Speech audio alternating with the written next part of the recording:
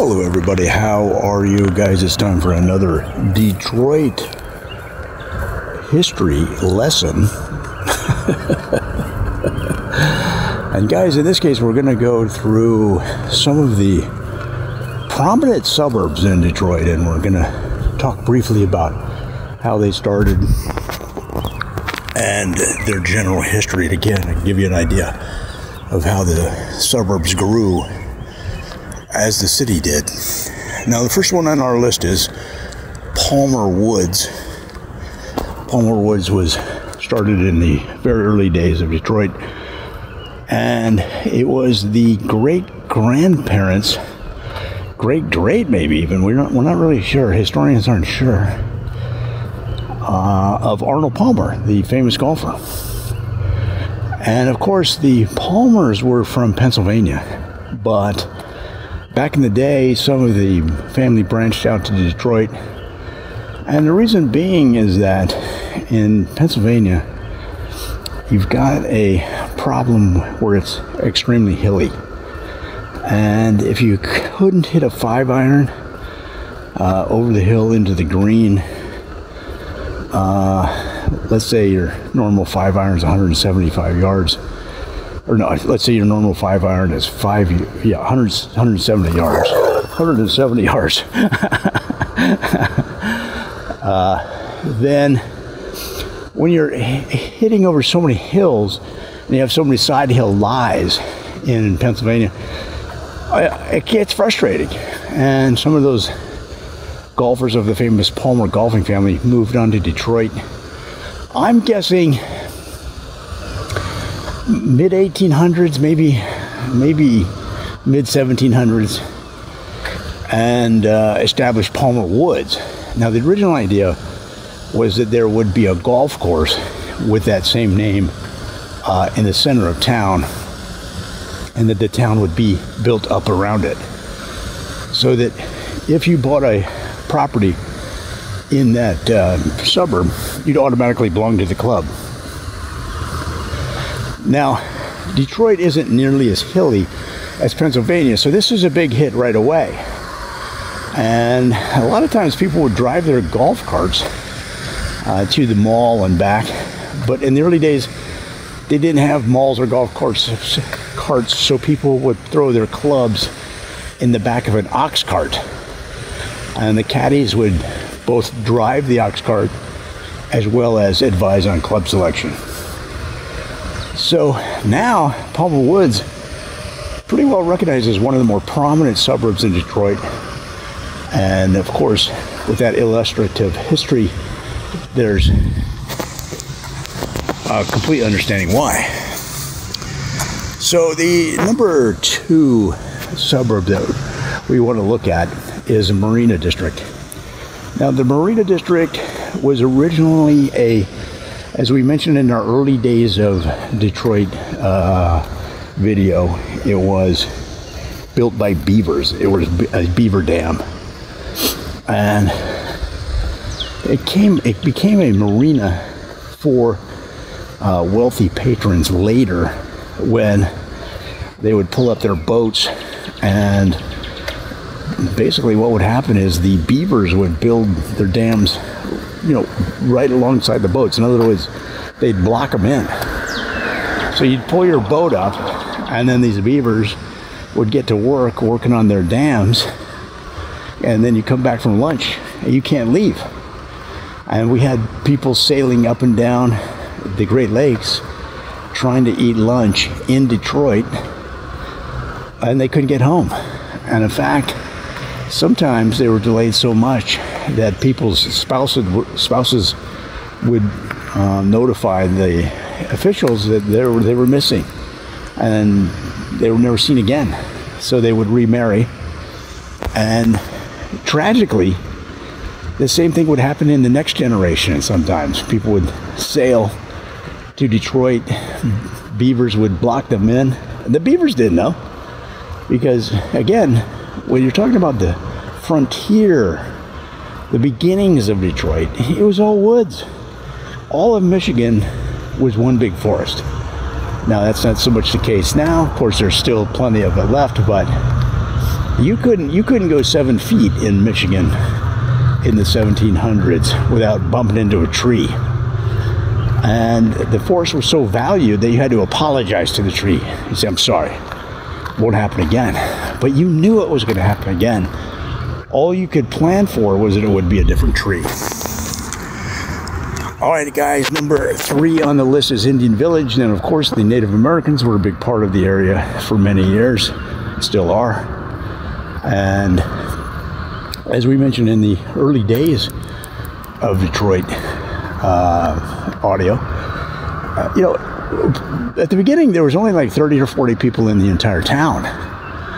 So Indian Village was just that. It was, now it's a suburb, but in the early days it was just a part of the community. So you had settlers that built cabins in the Indian Village. Of course, they worked with teepees, different structures depending on the culture, but everybody worked together. And every Friday night there was a dance, and quite a bit of hooch was consumed by all people, and they dance around. And so Indian Village was connected to Detroit from the very, very beginning. And now, of course, it's really one of the more prestigious suburbs in the area. And they still have hootenannies on Friday nights over there in Indian Village. And you don't have to live in the community to participate. You can come in. Now, if you come in, you can't get crazy. Like, you can have fun. They want you to go to the restaurants, to the shops, but you can't get crazy. If you get crazy, guys, they're gonna ask that you never come back, or that at least you go to Ann Arbor, where that kind of a thing is expected. The next one on our list is Sherwood Forest. Now, Sherwood Forest is one of the more storied communities in the Detroit area, and it's also one of the more mysterious, because Sherwood Forest has a lot of prominent Detroit families that live there. And the original Sherwoods that established the suburb, they have a long history in the city, and sometimes there'd be one member of the family that would branch off, and a lot of the other family members are like, "What are you doing? We're trying to run a town here, a suburb, and you're off doing some kind of mystical conjuring. Are you trying to be a magician, or are you starting a new sort of a pagan rituals, or what's happening over here?" And sometimes, because the namesake of the community came from the forests of England, right? So it also then would retain some of those magical, mystical traits that were prominent back in the Sherwood Forest of old. So it's not just that Robin Hood was running around trying to level out the playing field of the income inequality of the time. That was one thing. But beyond that, you had ogres and witches, you had warlocks, all roaming around in the Sherwood Forest of old. So when they started the new one in Detroit, as a Detroit suburb, this particular, not just this one, but several family members of the Sherwood family would say, "Listen, we need to duplicate it the way it was. We can't just have a boring suburb that doesn't have witches and warlocks." So that's why they took those steps to bring it up to date and retain some of that magic of old. Now, was everybody on board with that? No one was on board with that. None of the family wanted to retain the magical, mystical qualities of old. Are you nuts? We're trying to sell homes here, they said. We're trying to build this community. We can't have warlocks on the corner casting spells. We can't have witches picking people up with their powers and dropping them from a height of 7, 8 feet in the air, and they fall to the ground and then sue us. Are you crazy? So there was a lot of drama in the early days. But now, of course, you look around and you go, this is not a boring suburb. This is an exciting place where people want to live. Now, the next one on our list is Corktown. Corktown is really the heartwarming story of people drinking beer at hockey games in Detroit. Now, what do I mean? Well, that seems kind of hard to believe, right? How come it's a heartwarming story? Well, remember that hockey was part of Detroit from the very early days. They would play on the river between Windsor and Detroit. They'd play out there, and it would freeze every year. Now, sometimes they would shoot the puck at the net. Because everything was frozen, including Lake Erie, the puck would go all the way across the ice to Cleveland, to Toledo maybe, but sometimes to Cleveland. And they'd send out the younger kids, that had more stamina and weren't drunk, to go get that puck in Cleveland. And of course, what happened then is some of those younger folks turning 17, 18, they'd come of age and they'd say, I'm just staying in Cleveland. I'm going to raise my brood here. And then that's what they would do, start a family in Cleveland. But the marriage between hockey and some good brewskis goes way, way back to the beginning of the Americas in Boston. And so when some of those Bostonites lit out for, remember, it was the frontier in those days, guys. Remember, that was the Wild West. Detroit was considered what later San Francisco might have been considered, right? As some Western goal that as pioneers we have to reach. So this is in the days when they actually had to build your own hockey skates. There wasn't like a hockey skate manufacturer where you could go down and pick out a pair. You had to build the boot, okay, out of buckskin, and then you had to build the blade. You'd have to hammer the blade just using the campfire and some metal that you found on the ground with your metal detector. So the Corktown area was the first American city or suburb or municipality, we could say, that actually used corks in their brews. So you had probably 75 different breweries at the time, and maybe I'd say 40, 45 of them were using corks. And of course, now you don't see that at all. It's usually just wine that are using corks. But remember, they didn't, a lot of the refinements that you see in the beverage industry today, nobody knew those at the time. They were experimenting. It was an innovator's delight out there on the frontier. So corks just seemed like a better way to maintain the freshness of the beers and also to prevent snakes from crawling into the glass, into the bottle, and surprising you once you pop the cork. Now, the freshness angle didn't turn out to be such of a problem, because once it was manufactured, the early settlers of Detroit and of course of Corktown would consume those beers in probably like 20 minutes. So freshness wasn't a problem because the product was consumed so fast. So that's the history of Corktown. And again, today it's kind of a hip place to live. So if you're kind of a hipster, if you have skinny jeans, if you drive a moped around, or maybe you have a fixie bike, then that's maybe where you live. All right, next one on our list is Detroit Gulf. And this isn't golf as in G-U-L-F, like a body of water. That's what a lot of people think that don't live in the Detroit area. This is golf as in hitting a white ball, or these days possibly a purple ball, with various sticks around a course. But it began as a competitor to Palmer Woods. But Palmer Woods was the first and the more popular.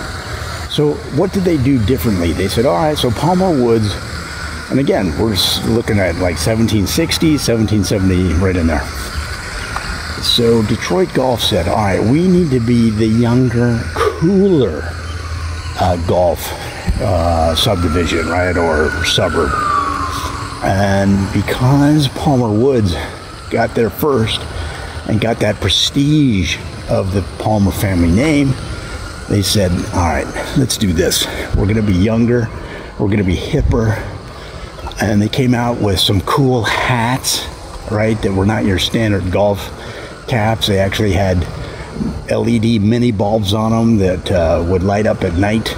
Okay, so if you had an early tee time before the sun came up, you could impress your friends with your LED mini bulb golf cap. And then, this is really innovative, they came out with the same thing with your name, or if you wanted to be stuffy about it, your initials on your golf shirt in LED mini bulbs. And then that way, if not only could you impress your friends, because it would, when you play the music on your phone, it would vibrate and change colors to the music. But there was an added bonus too, because a lot of these golfers, these younger golfers, I mean, they'd be hitting that tequila at like 4:30 in the morning for a 5 o'clock tee time. And so sometimes they'd get lost out there on the third or fourth hole. They'd hit a ball in the woods, and then they couldn't be found. They had so many shots, they couldn't find their way back to the fairway. Well, first of all, they couldn't find the fairway in the first place. But then when they went to find their ball, they got lost. And so the mini bulb, the LED lights on their hats and on their shirts, allowed their buddies to find them and just go, yeah, we're over here, little to your left, little to your right. And this guy's stumbling around, crashing through the woods, trying to find his way back to the fairway.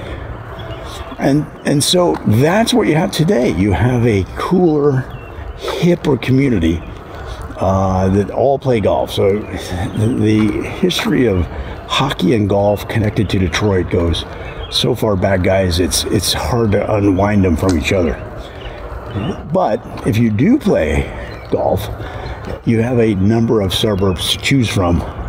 And in fact, in Detroit Golf, they have some public parks where you can practice your swing. And what they've done is made it friendly to the environment, because they have you out there whacking weeds. So if you want to like practice your swing without hitting a ball, you just want to loosen up, maybe walk over to the park with a 7-iron, they'll say, okay, Ted, just go right over there, and they put you in a weed patch, and you're swinging away at all these weeds. And it's good for the park system because it saves labor, and it's good for the taxpayer as well because they save money. We don't know, there is no data on if it actually helps the golfer, right? Because most golfers are terrible and will never get any better. The next one on our list is Rivertown, and Rivertown is really what Detroit is all about. If there was a heart and soul of the suburbs of Detroit, it would be Rivertown. Because a lot of people think of Detroit as a lake town, being part of the Great Lakes system. But really, Detroit, when you think about it, is a river town. The floating barges, the wide waterways, the indescribable excitement of catching a mud bass on a line that you hooked with bologna, some salami, and the end of your baguette into the water. The lazy summer days, sitting on the banks, looking across at Canada and going, if only we had a country that was as big as Canada and as big as their hearts. So it's a feeling of freedom, a feeling of openness, a feeling of friendliness, and a real love of your neighbor's commitment to beer manufacturing in the form of Molson and Labatt's brewing companies. So Rivertown is what a lot of people, when they look at the suburbs, they think of this as the most Detroitish suburb because of its name, primarily. And then, of course, all of the residents reflect that commitment to friendliness, to openness. And if you walk through Rivertown and you just say, hey brother, how you doing? Hey man, hey miss, hey sister, and they'll just bring it right back at you. They're like, how's it going, buddy? What's going on, man? Is there anything you need? I just say, yeah, I could use a brewski. And they're like, hey, we're gonna take you right over the waterway there to Canada. We're gonna get a Labatt's for you. They'll take care of you. They'll drive you over there, and you'll probably have to take an Uber back. But it's the kind of friendliness that Rivertown is known for, and what a lot of people think of as the real center of Detroit in terms of how close it is to the city in terms of spirit. Now, the next one on our list, guys, is Medical Center. Medical Center, how do we describe it? In 1770s, 1780s, when you had, 30, 40, maybe by 1780, at 100, 200 people in Detroit, right? So not that many. But you had a lot of wildlife. And people get injured when they're out there on the frontier, out there on the, when you're knocking down trees to build a house, there's going to be some accidents. So the original medical center was just a log cabin, really. And they'd bring you in there. Let's say you cut off a finger chopping down a tree trying to build your house. So you bring the finger in with you, and they'd lay you down on the, it wasn't even really a bed, it was like a log that they'd plane down. So you just laid on this flat part of a half a log, really. And they'd say, what can we do for you? And you'd hand them the finger and say, hey man, can you reattach this? And the guy's like, yeah, well, how long ago did it happen? And you say, it happened this morning, and I threw it in some ice, but I was so busy, I just didn't have time to tend to it till now. And the doctor's like, well, it's 4 o'clock. Yeah, looks like this finger's been unattached for 7-8 hours. So I don't know, but I'll do my best. And you're like, yeah, do your best. And they would put a mixture of possum smell into a cloth and put it over your mouth. And so that mixture of possum and bat aromas would put you to sleep. And in this case, the guy woke up an hour later and his fingers reattached. He said, Doc, that's pretty good. How did you do that? And the doctor said, hey, listen, you don't want to know. So to this day, we're not even sure of those early surgical procedures, but that's really the center of Medical Center, and how it all started was those frontier medical procedures, the different medicines that they just invented on the spot. You walk into the medical center, hey man, doc, I've had this headache for months. I just can't get rid of it. And the doctor would look out the window and he'd go, you need to drink some water that came from that beaver dam over there. Yeah, the water that is filtered through the Beaver Dam. And you're like, sure. You know, they didn't know. They had no clue. Now, did everybody get cured from these spontaneous medical ideas and medicines? No. In fact, some of them, you know, would just collapse right there and they couldn't revive them. But these are the kinds of things that are necessary when you're advancing a community as fast as they were in the early days of Detroit. The next one on our list is Green Acres. Now, a lot of people are poo-pooing California these days. They say, it's like George Carlin used to say, what aren't fruits and nuts in California are flakes. It's like a bowl of cereal. Okay, all right, George, we heard it. We heard the jokes. We get it. But Green Acres was started by the same company that produced the Green Acres TV show. And the question in a lot of people's mind is, well, what do you mean? They don't even really have movies or any kind of that stuff in 1775, did they? No. But it started out as a stage play. This is what people don't understand. What else is there to do on the frontier in Detroit? Well, you go to the play. It wasn't Shakespeare, okay. But it was a play for the people. How many people do you think were literate in 1775 on the frontiers of Detroit? Maybe one person.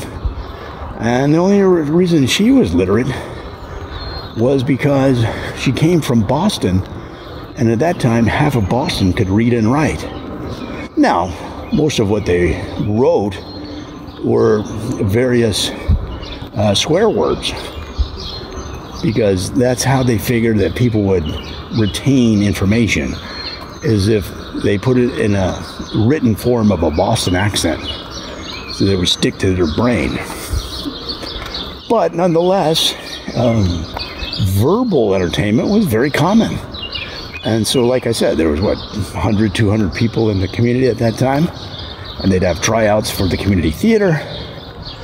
Somebody would go for a part, a lead. They wouldn't get it. And they'd get upset. They'd get mad. And, the drama would begin. And not just the drama on the stage, but as everybody in theater knows, most of the drama is backstage, from the big egos trying to compete for who gets the most lines. But that show started a tour around Michigan and the Upper Peninsula, and sometimes they'd be up in the UP putting on this show called Green Acres. There'd be like 2 people in the audience. But hey, when you are from the UP and anybody comes around and says, we're putting on a show, I mean, first of all, you're just glad to see anybody at all. Like, in the early days of the UP, and sometimes even today, you were happy to see a bear. I mean, you were happy to see any living thing, because it was so expansive and so remote that even moose didn't want to go back in there because it was just too lonely. I remember reading an old newspaper account of an interview with a moose, and they said to the moose, why don't you roam around more in the UP? And the moose is like, you kidding? There's no one to talk to. You can't put on your earbuds. It's against the law. All these woke environmentalists won't even let you put in your earbuds. And the interviewer said, no, come on, there's bears, there's birds up there. And the moose said, where? I mean, maybe for 2 weeks a year. And so when the humans heard that there was a traveling show called Green Acres coming around, they would dance for joy. And not only would they sit up front, they'd sit on the stage with their eyes wide open and just laughing at every line. I mean, the best audience you'd ever want, right, as a performer. And the reviews were fantastic. And the bar for success in the UP and in some of the remote areas of the main part of Michigan were outstanding for green acres. So much so that once Hollywood developed, they needed ideas. And really, if you could even just make a decent pitch, you were going to sell your show to Hollywood. And that's how Green Acres became such a monster hit. I think on CBS, actually. But it all started in the suburb of Green Acres. Well, guys, this is just a thumbnail sketch of these suburbs. There's so much more going on there. We didn't even really scratch the surface. If you have information that you know that can help people that are potentially traveling to Detroit, maybe even moving to Detroit, and they want information on these areas and you're a local, you're knowledgeable, hey, share that information. Because when you do, you help lift the community as we rise arm in arm together. Talk to you soon.